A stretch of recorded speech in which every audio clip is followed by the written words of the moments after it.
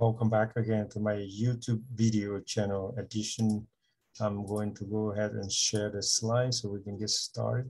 Today, my presentation is about why do people need a deep cleaning. Let me just go ahead and just go back to the slide so we can get started.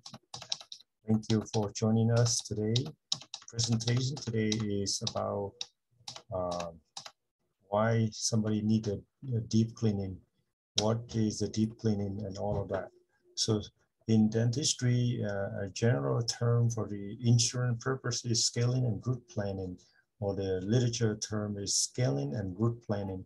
But it basically, when the dentist talk to you, he or she or the hygienic would say you need a deep cleaning.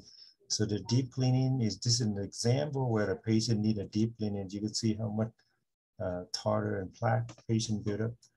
All right, so what the reason why we need the deep cleaning? The deep cleaning, this is before and after. Some picture right after the deep cleaning, the gum bleeding like that, and why, what happened. I want to explain to you a little bit about what we're talking right now is the process of people who have the problem with their gum. You're looking at 4 states of the gum: healthy gum, gingivitis, type 1 and type 3 kind of gum problem.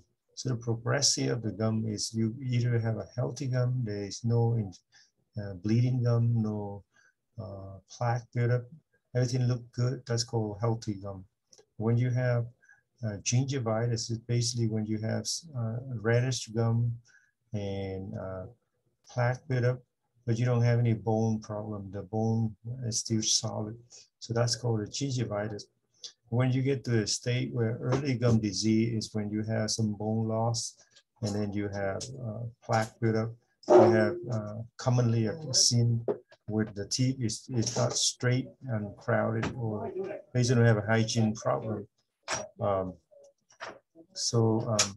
This is a case where a patient have bone loss and heavy calculus. This picture shows this is more like type advanced gum disease right here. So anyway, I want to go right back to the conversation here. Scale and root planning, and also known as deep cleaning, is basically a conventional periodontal therapy, basically the conventional gum treatment, or we can also call it a non-surgical gum surgery. What does it involve? It involves the removal of dental plaque, dental calculus, like involve scaling and debride the teeth.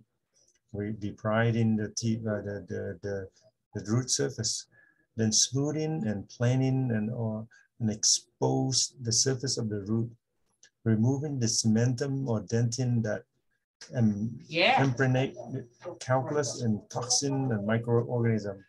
The etiologist agent that cause inflammation, which help to establish the periodontium that in remission of periodontal disease. Periodontal scaler and periodontal curette are some tool that we use to do this non-surgical procedure.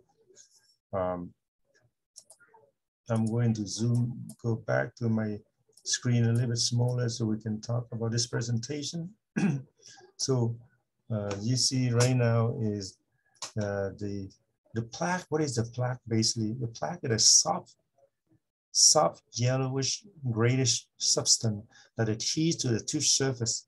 You see, and it's include a removal or fixed restoration. It could be on your denture, or it could be on your filling, or it could be on your crown or bridge.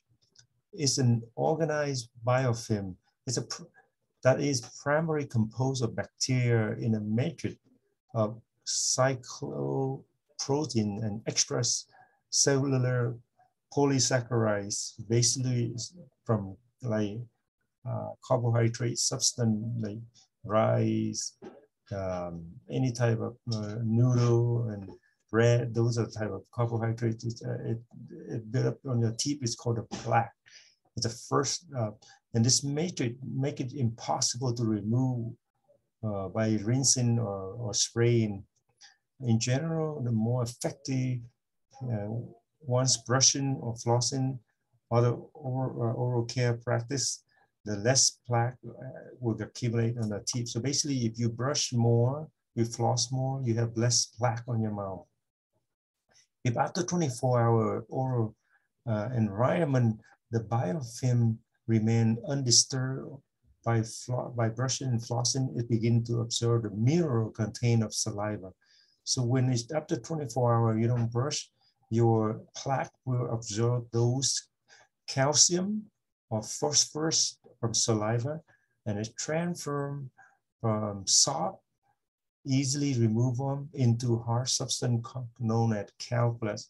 So as you can see that within 24 hours, it can turn into hardened calculus if we don't remove it. So the calculus is basically commonly called tartar. Calculus is a base of new layer of plaque biofilm that settle and build up over the time. Calculus cannot be removed with brushing and flossing. Just remember that. The calculus cannot be removed by brushing and flossing.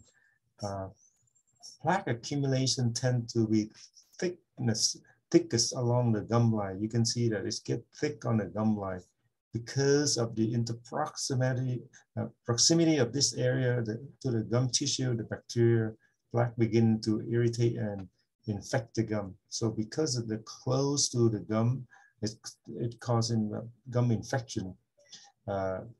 Infection of a gum disease known as the gingivitis literally means inflammation of gingiva. When you have the beginning of the gum, it's called the inflammation, but this in particular is no longer gingivitis, but it's more like gum disease by now. So this is a combination of gingivitis and also local gingivitis and also generalized gum disease. This picture, I don't want you guys to confuse it. This is no longer gingivitis issue, but more like the disease. But I'm just talking about a calculus definition. So gingivitis is characterized by swollen, reddish, bleeding gum. Swollen, reddish, and bleeding gum. It is the first step in declining the gum health. The only step in which fully reversible to restore the oral health. So when you have a gingivitis, it's reversible to treat it. But when you get to a state where we call gum disease, it's too late. So the gingival tissue swells, is no longer providing an effective seal between the teeth and the outside environment. So when it's swollen, there's a gap there. So the vertical space is created between the tooth gum, allow the new bacteria plaque biofilm to begin to migrate into the socket and the space between the gum and the tooth, and at the gingivitis state continue, the capillaries in which the socket begin to dilate, resulting in more bleeding when brushing and flossing. So the reason that you have more bleeding is those blood vessel capillary become dilated. So it's basically it's a body attempt to clear the infection of your tissue of an active gum disease, active oral infection.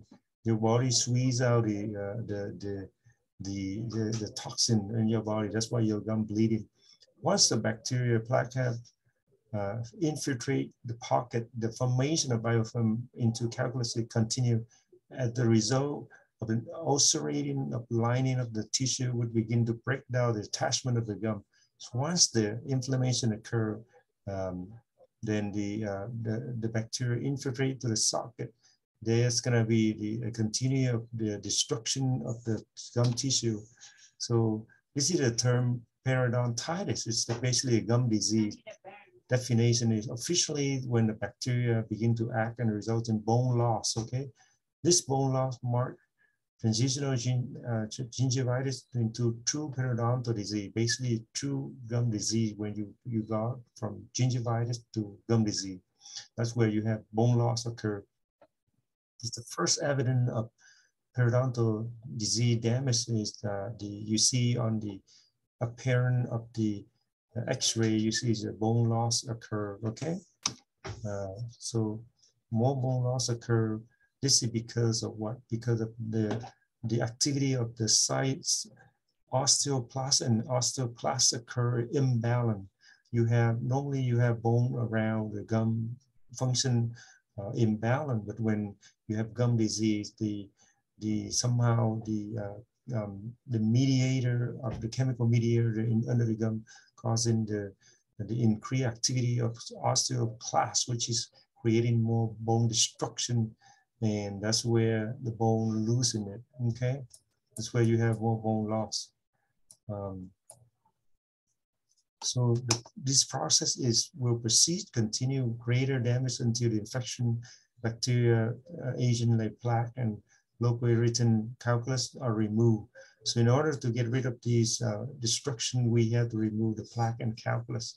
That's why the brushing and flossing is no longer efficient. You need the dentist. So once the bacteria and calculus are removed from the pocket, the tissue begin to heal and the infection decline and the swelling reduce and the seal of the root and tooth is starting to form again. So this is before, this is after the cleaning. You can see the improvement. This is before and this is after the cleaning. You can see the gum tissue look a lot better. This is why you need a dentist to get involved when you have this severe gum problem now. So the next slide is after the damage causing the periodontitis, it never healed completely. Okay, so just remember that when you have this destruction going on here, there's no more possibility to reverse the situation. Let me stop here 1 second and I'll be right back with you guys.